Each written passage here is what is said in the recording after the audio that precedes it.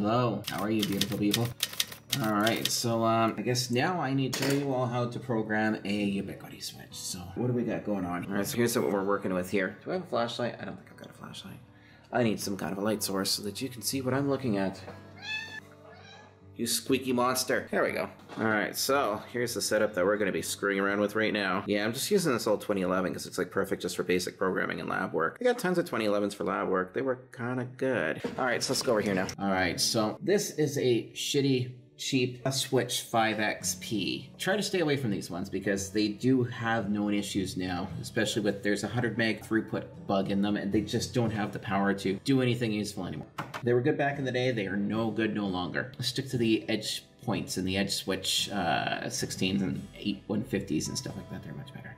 Okay, so now to program VLANs on this guy here. I've already logged into the switch and can I do a split screen here? So since this only has 5 ports in it, I can't do anything really exciting with it. So what I'll do is I'm going to take 3 ports and make them access point ports, and then I'll take 1 port and make it a backhaul port, because it's only a 5-port switch. This is just a very, very simple little configuration. I just want to show you guys how to do this. Okay, so first things first. I'm actually using the SFP on the 2011, again, for doing this Ubnt switch. So, oh my god, this hat's so hot. It's making me sweaty. Alright, so in here, let's label these first of all. Okay, so this is going to be, see here, we'll make this bugger off. AP West. Let's click on the check mark to save it. Label all your shit. AP Northeast, Southwest, South. Is this thing even working? Oh, there we go. Okay, AP East, and we'll click on the check mark, and AP North. Well, no, we can't do that because we need a backhaul. Okay, so we'll go backhaul to hell. There we go. Okay, so when we're setting up the APs here, we're gonna put the APs in their own bridge group. So we're gonna create our first VLAN, which is 4000 here. The reason why I choose 4000 is because it is a VLAN that you will probably not use anywhere else in your network. So I use them for your tower-based last mile bridge. So it'd be 4000. And then the last digit would represent, or last set of digits would represent the tower number. So tower 1 would be 4001, tower 2, 4002, tower 10, 4010, tower 20, 4020, right? So I typically do that. That's my labeling structure. And the reason why I do it that way is because I find that it makes things a lot easier for keeping track of your VLANs and whatnot. Wow, Windows, you truly are a piece of trash. God, I love Linux so much more. All right, so now what we're gonna do is in this VLAN configuration here, I'm gonna untag all the APs. And, oh yeah, that's right, they don't carry over the names across interfaces on the Ubiquity ones. All right, so first things first, I'm plugged in the management port, so it cares not what I do. So I'm going to untag these 3 ports, okay, in this bridge group. And then because port 1 on this switch of the 5 ports is the trunk port, it's gonna be tagged on port 1.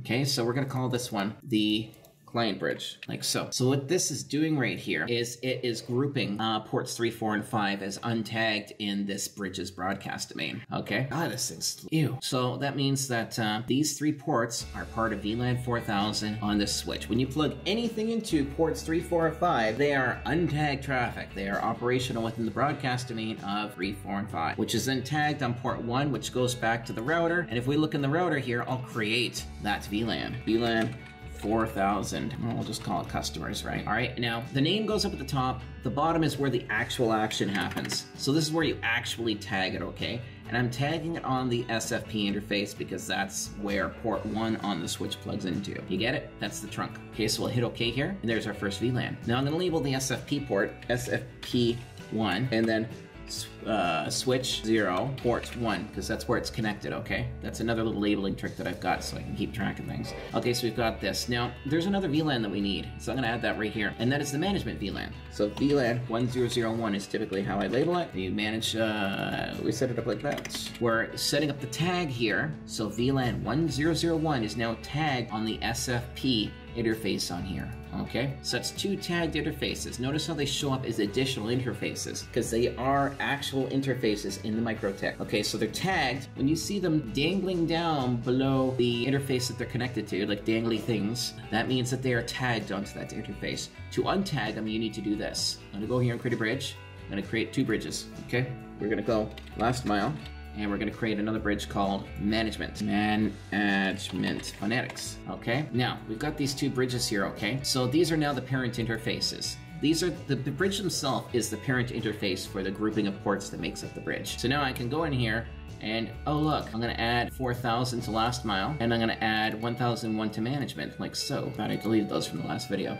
So now if I apply an IP address, like so, to the parent bridge being last mile, 100.64.0.1/24, like so, that's going to be the subnet that, oh, wrong interface. No, did I put it there? I did. Okay, so that's going to be the IP, the gateway IP for that bridge. It's going to be, well, the IP address that's been anchored to that parent interface to that bridge. And in doing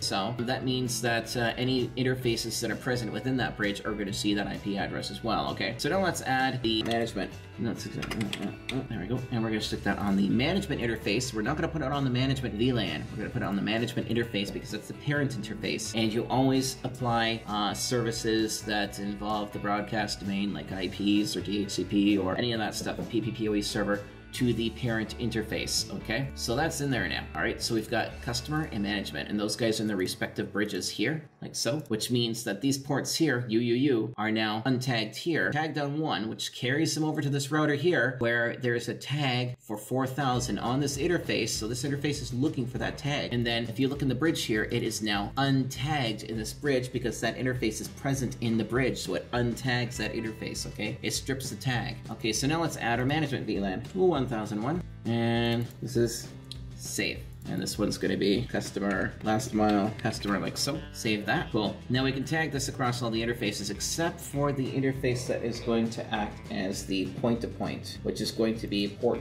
2 on here. Okay, so yeah, port 2. So what we're going to do here on port 2 is we're going to create a VLAN for port 2. So 102, right? You know, because it's switch number 1, port 02, right? You get it? Huh? 3 digits. It's really easy. If it was switch number 2, port 2 would be 202. Okay, so, and again, this is just my labeling scheme that I came up with, okay? It just works. I like it. There we go. Tagged, untagged. So it's tagged on the trunk port, which is Ethernet 1, and it's untagged on port 2. Point link, like so. So that's now a port-based VLAN. So we can now apply these changes. They are now applied. All right, so now let's go to the main interface. We need to make sure that port isolation is enabled on here. Okay, so I'm gonna click on the gearbox here. Oh yeah, that's right. On this switch, certain Ubiquiti switches don't have the ability to add port isolation through this interface, which is kind of obnoxious. I'm not a fan of that. So I can't actually add the port isolation through here, so that means that I have to go back to the legacy interface and I have to add the port isolation, but I'm just gonna double check. Yep, not seeing it in there, seeing it in there. So we're gonna have to go here, log out, and see if I can find the legacy interface. It does not look like this switch actually has a legacy interface on it anymore. Huh, is that ever wonderful? So then in that case here, let me show you how to get around that, because you need to make sure that you've got port isolation, okay? So seeing as that's the case, we can't do, this is actually a good little side swipe, okay? So we can't actually do this bridge 4000 like I originally intended. We're gonna have to do port-based VLANs on all of these guys to ensure that, delete. Yeah, so I want to delete it. That means that we're going to need to make a port-based VLAN for all of these guys. So we're going to go 103, 104, and 105, like so, okay? So these are our port-based VLANs, okay? So this is going to be AP West, save, and this one here will be AP, come on you bastard, AP Northeast South, there we go, and AP East, like that, okay? So now we have to do a port-based VLAN for each one of these interfaces because there's no port isolation on this switch. Okay, so that being the case now, this is very, very easy. We're gonna make sure that VLAN 1001 is still tagged on all these guys now, but watch. Okay, so we're gonna just, we're gonna tag this one here, we're gonna untag it there. So it's tagged on the trunk port, port 1, but it's untagged on the port that it's supposed to, port 3. Now we go like this. There we go, so, and here we go. So now we've got our management VLAN tagged on all of these ports, and we've got each port tagged on their appropriate trunk, being port 1, and untagged on the appropriate interface, which matches. Okay, so now what we've done here is if you want a VLAN to exit an interface and be present on a broadcast domain, you need to make sure that that VLAN is tagged on that interface. If it's not tagged on the interface, it's not going to leave the interface. Now, if a VLAN is untagged on an interface, that means that the tags are stripped and the contents of the VLAN is now exposed to that interface. So it's kind of like if I was to, here's the VLAN, so this is the Ethernet port right here, okay? And then this would be the VLAN here being encapsulated. As soon as it goes into this tunnel, it's creating a tunnel. So now this data here, I drop it in, all right, it's in the Ethernet port, but now it's going out through another interface with a tag on it. So when it leaves the interface, or the bridge group I should say, a tag is applied to it. So if you look here on the screen, let's see here, for example, port 5. If you plug something into port 5, all the data on port 5 is going to enter that broadcast domain for that bridge. It's going to be part of that bridge, because that's what it is, basically. It's a bridge on the switch, okay? And then it's gonna leave port 1 with a tag attached to all the packets. That tag is gonna be VLAN 105, because that's a designated VLAN that we're working with here. That's what the bridge is on, VLAN 105. It's part of that. It's kind of how this works in this interface, I guess you could say. So that's how that works. When it's you on a port, it's untagged, which means that whatever you plug into that port is going to be injected into the VLAN. It's going to be inside of the VLAN. When there's a tag on the port, that means that that VLAN is being passed off on that port to whatever network is plugged into that port. So that's why, if you look back over here, we've got the APs as 3, 4, and 5 untagged on their appropriate interfaces and then tagged on the trunk ports here. And then you've got them double tagged here. So you've got a tag for VLAN 1001, which is the management, which is tagged on the trunk port and tagged on the AP ports. So now why do we do that like that? Because you can't do port isolation through the GUI here. You have to actually do it through. You actually have to do it through the legacy interface or through command line, which I am not going to even bother showing you guys command line on here because it's not fun. Okay, and we're working on the GUI stuff here to make it easy for you guys. So let's add all these VLANs now. All right, so I'm going to add the other VLANs through the actual VLAN tab, which makes it a little bit faster. So VL102, and that's the point-to-point link. So here we go. The VLAN ID is the tag, okay, and then the interface is where it's tagged on. So we've got VLAN 2 point-to-point. VLAN 105 is AP West, and that is tagged on this interface here, like so. And then we will add another VLAN. So VLAN 104 AP South. Okay, so 104 tagged on that interface. Okay, and now for 3, VLAN 103 AP East. Okay, now I'm showing you how to do port-based VLANs on all of these guys. And the reason why we were forced to do it this way is for the port isolation aspect. So now I'm going to add all these ports. We're going to add 3 to last mile. Let's see here. We're going to add 4 to last mile, and we're going to add 5.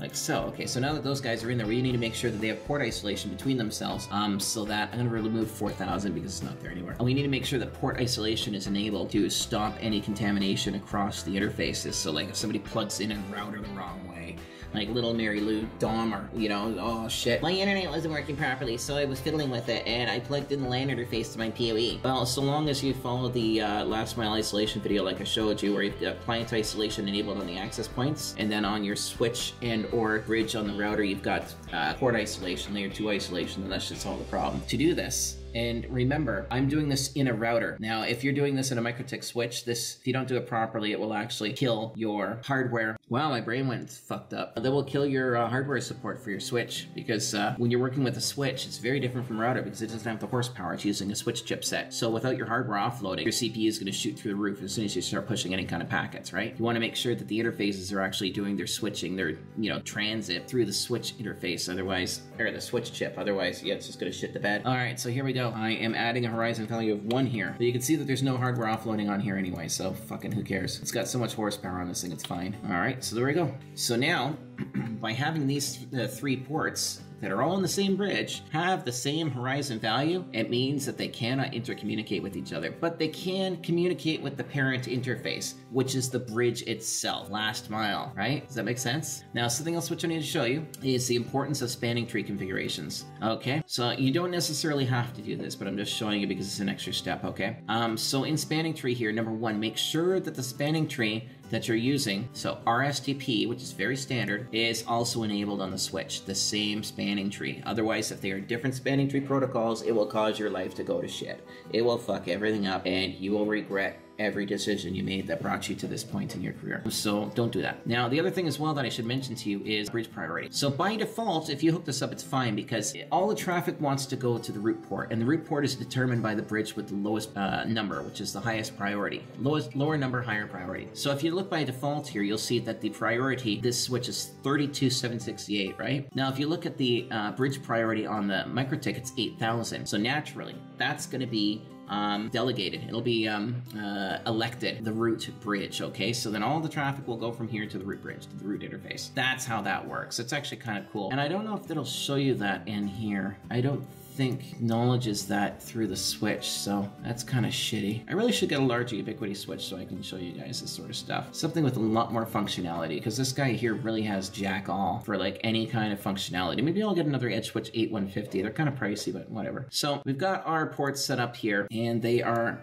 all port-based VLANs back to the router. And like I said before, once these VLANs are present on the router, it basically brings the ports from the switch into the router. So you're basically creating external interfaces on the router. You're using the ports that are on the switch as ports in the router. You're just basically, you're adding ports through an external device, that's all. So you're bringing them into the router using the VLANs. So we look here, all the VLANs are tagged on the trunk port, which is SFP1 on this one. And that's also, yeah, I'll get rid of this one, by the way, it's no good. Which is then the trunk port here. That's where the tags are for all these guys here, because the VLANs are coming in from that one port, right? And then they're untagged on the appropriate port-based port, you know, the VLAN port. So now, seeing as VLAN 102, as you see that it's not in a bridge group here because it's a point-to-point link, this is how we apply the IP address to it. So we just apply it directly. We just take VLAN 102 like so, and 10.64.200.1/29. There you go.